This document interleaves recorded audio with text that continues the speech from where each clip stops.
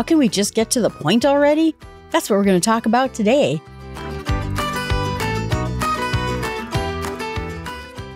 Be sincere, be brief, be seated. Franklin Roosevelt. Today we're going to talk about the book, Smart Brevity, The Power of Saying More with Less, by Jim VandeHei, Mike Allen, and Roy Schwartz. Brevity is kind of an interesting topic because people say a lot, and there's so much to read right now. Everyone is asking us to read their newsletter, read this, read social media. You can spend all day just reading and not actually acting or doing anything. And so he said, so this book comes along to help people get better about brevity. It says this book is 28,000 words and 106 minutes to read.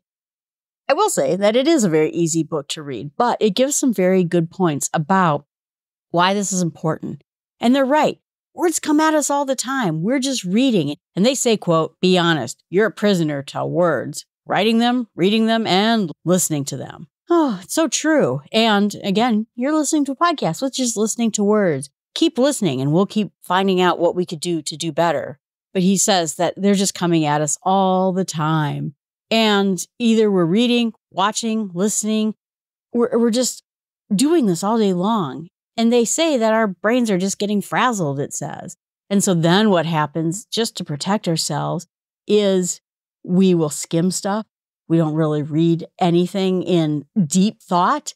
We just click through it. And sometimes we even share it with other people. I know I share articles with my friends all the time. I sometimes share them on Twitter with you. But it says that, you know what?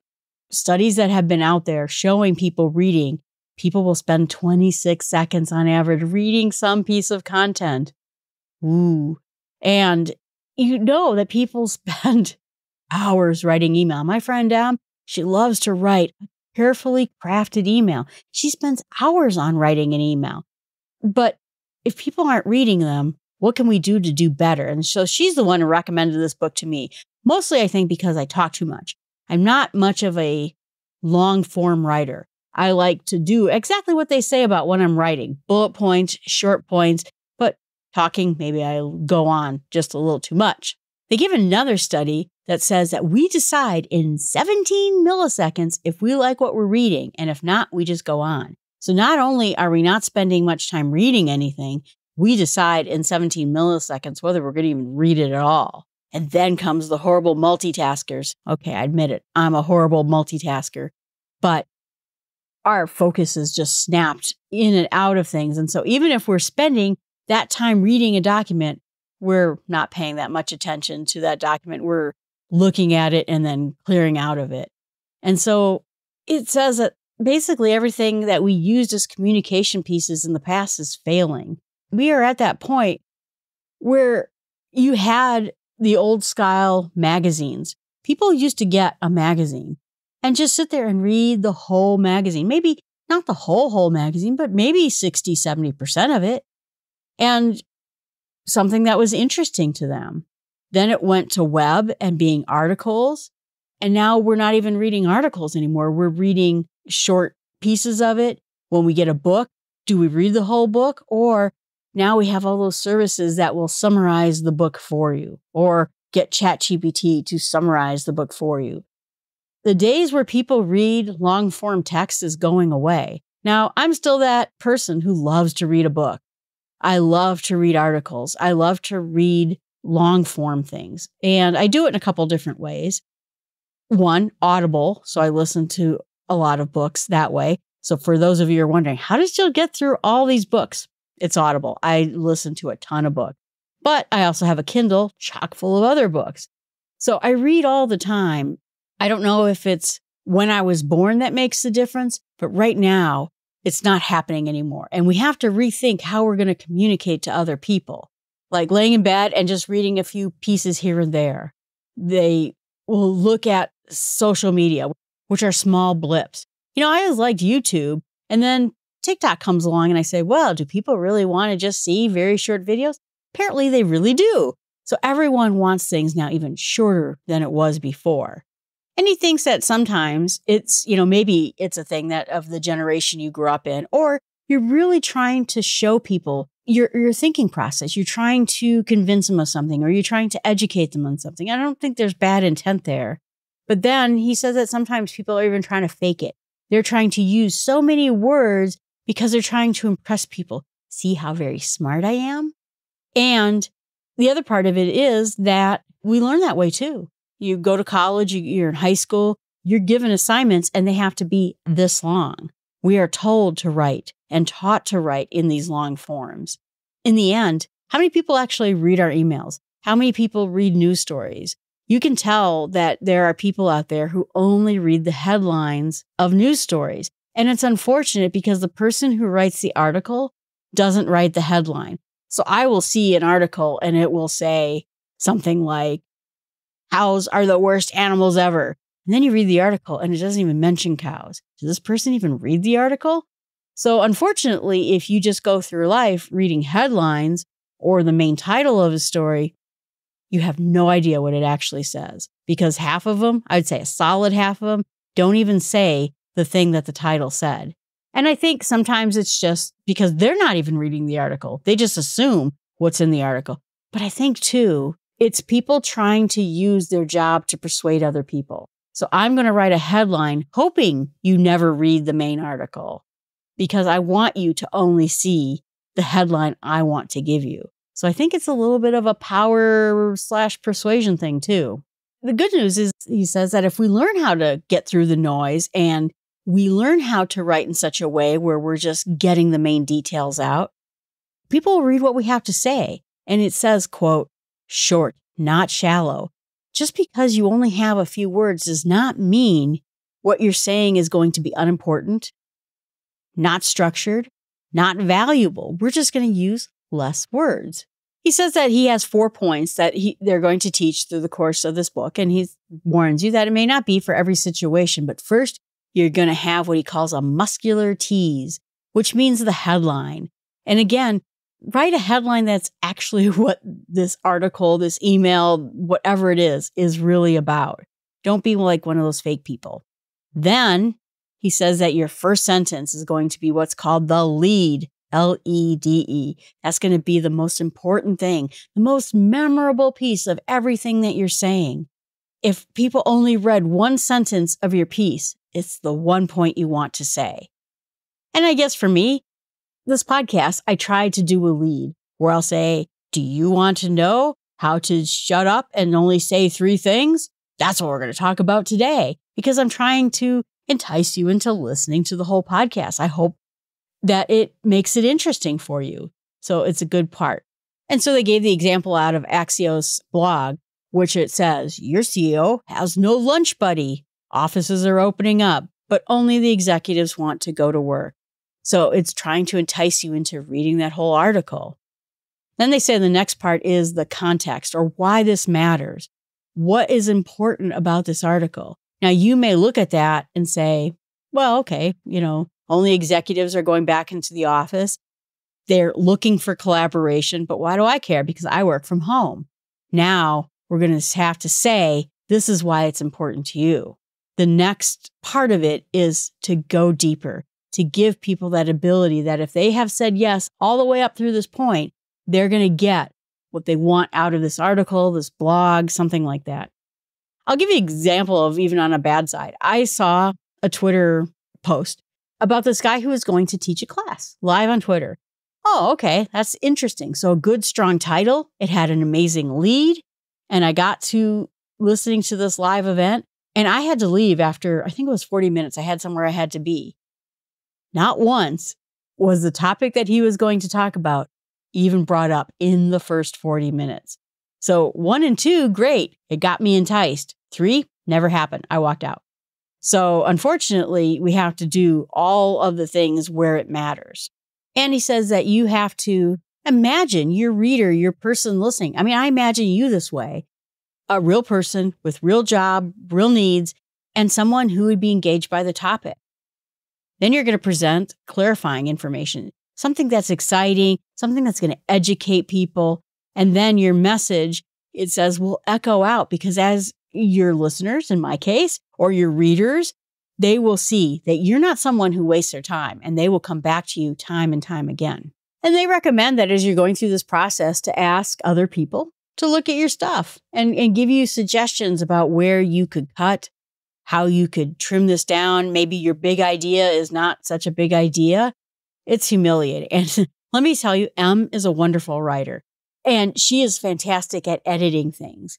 It can be humiliating. Back when we were in college, I would give her my papers and I would be devastated how much editing went on. You have to realize that a real friend has your back and is going to help you to become better.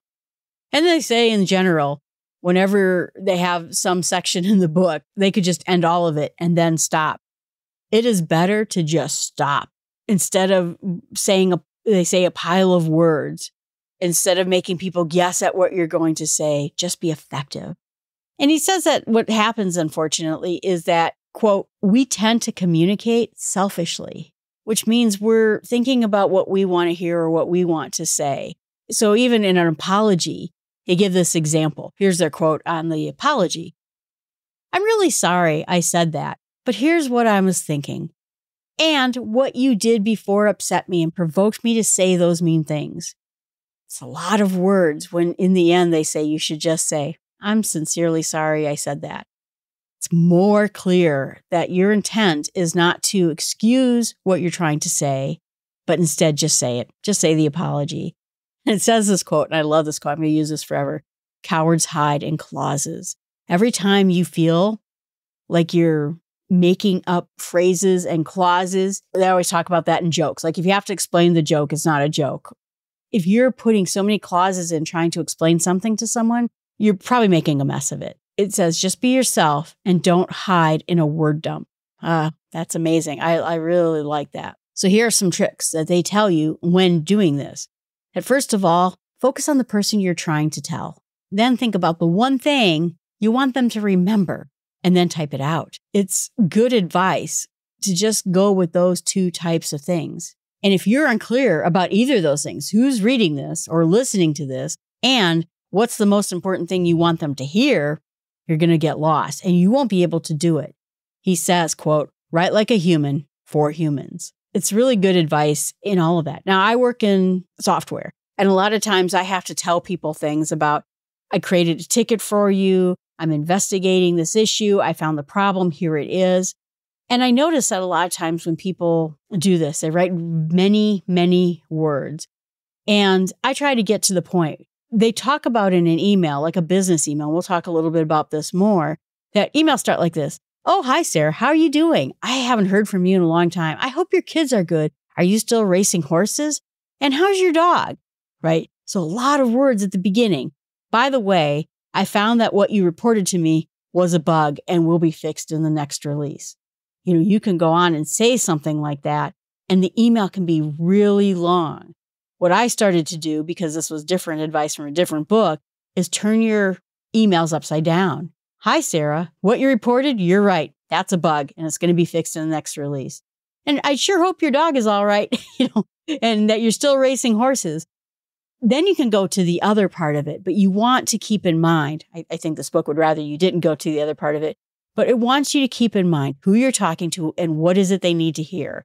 And so that often means to me, I'm going to write in bullet points. I'm not going to write in big, blobby paragraphs because nothing makes people's eyes roll more than big, blobby paragraphs. Just so you know, to solve this problem, 1, you have to delete the line. 2, you have to recreate the line, but give it a different name. 3, then you can edit the line and give it the name you gave it before. Easy peasy, right? Bullet points, very clear. It says, too, that you have to worry about the fact that when you're writing people, it's not like sitting in front of a person face to face because people get what you mean when you're talking to them live as a human being. But when they can't see you, we have to be able to write clearly enough and to the point enough so that they understand what you're saying without all the social cues. So then you write the one thing, and according, like I said, to the book, and then try to shorten it if you can, because less words are more. I always heard that if you had to pay $1 per word, what words would you take out of there? It says, get rid of all the weak words, the adjectives, and then it says, then stop. Be done. See, they don't even want me talking about the dog or the horse.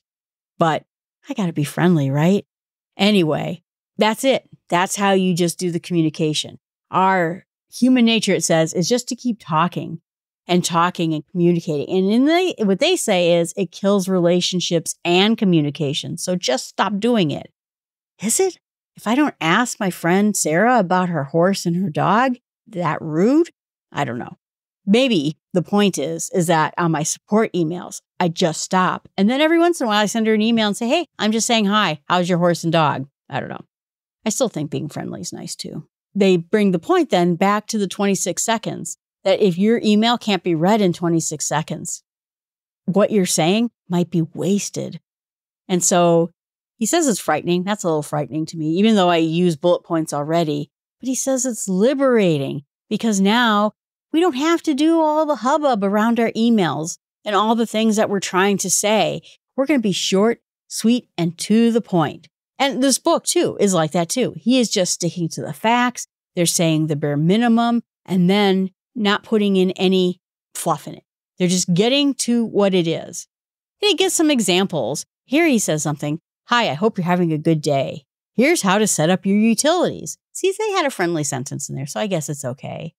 Or I highlighted in yellow the important part. That's the part they're going to read and maybe everything else. But here's the fun thing is all that time you spent writing, you're going to have time back. You're not going to be spending so much time doing that. You won't have to write 20 pages of something and your people won't have to read 20 pages of something. You'll get to do something else. They gave this piece from Linda Stone, who's a consultant, says that it's continuous partial attention. Meaning that no matter what we're doing, if we're providing videos, maybe even this podcast, right? Are you listening to this podcast when you're driving to work or when you're at work or when you're at home washing the dishes? People aren't paying attention the whole time. They're doing continuous partial attention. So if you know that people are multitasking, know that people have limited time and attention, making your strong points and nothing more will help them and helps you too. So we're going to go ahead and stop there. My challenge to you is think about one area where you're just writing too much. Is it emails? Are you a letter writer? Are you trying to write a book? Or are you like me, chatting on a podcast? See if you can't. Cut it down. Get through what they talk about, those 4 points, where you're going to have a strong tease. You're going to have that amazing first sentence. You're going to say why what you're saying matters. And then you're going to hit the whole area strong, bringing out only the really good points. All right, everyone, thanks so much. I appreciate you listening to the podcast. Please remember to subscribe to the podcast and leave a review if you wouldn't mind. I would love to get more people listening to the podcast and someday have a community going. So if you tell other people, if you write a review, and you subscribe, those things can help this podcast grow and gets us closer one small step to being a community. And remember, grabbing people's attention starts with small steps.